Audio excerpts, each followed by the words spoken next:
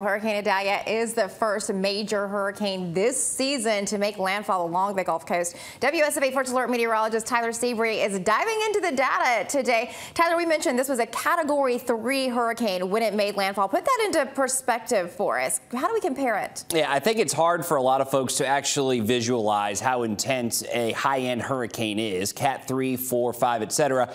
Cat 3 is nothing to mess around with. I mean, Cat 1 and 2 can cause big problems too. So it was officially a Category 3 at landfall. Now, it was briefly during the early morning hours a Category 4 storm, but the storm itself weakened just a touch in right before landfall there. But you're splitting hairs, 125 miles an hour versus 130 miles an hour. So really it was the same storm, just technically speaking, a Category 3 just south of the city of Perry, south of Interstate 10 there along the Big Bend of Florida, which, by the way, this is now tied for the strongest hurricane to ever make landfall along the Big Bend of Florida. So that's very significant here. The last time a Cat 3 hit that area, 1896. So it occurred officially at 7:45 Eastern time at Keaton Beach, Florida, with a sustained wind speed there of 125 miles an hour. Significant storm. It would be a significant storm no matter where it made landfall. And how about this little tidbit here?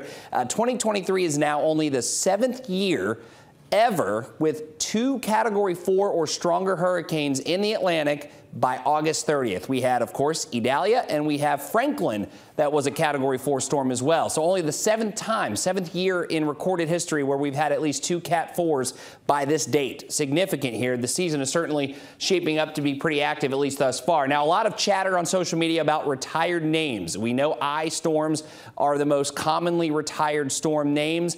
This one is an I storm, of course. Do we know if it'll be retired? Not yet, but has a chance considering how intense it is. There have been 14 I names retired. That does include Iota, which was a Greek name. So if you're going off of non-Greek names, it's 13. But 14 I storms. The next closest is F with 10. So it remains to be seen. The National Hurricane Center, Bethany, among other entities, will do survey damage, and they'll look at the data, and they'll determine here in the coming months whether or not this storm name will be retired. If it is, it's taken out of rotation, and a new I name will be inserted. That is something we'll watch. And of course, we'll also give you the updates regarding additional data that becomes available when it does become available. All right, Tyler, interesting information right there.